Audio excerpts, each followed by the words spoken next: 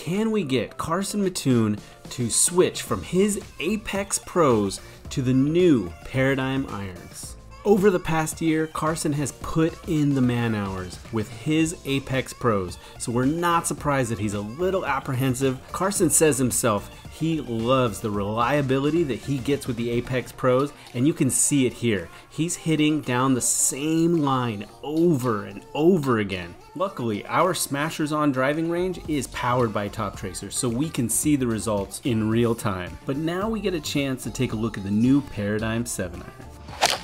Now, to be fair, the team here at Smashers On was not able to get Carson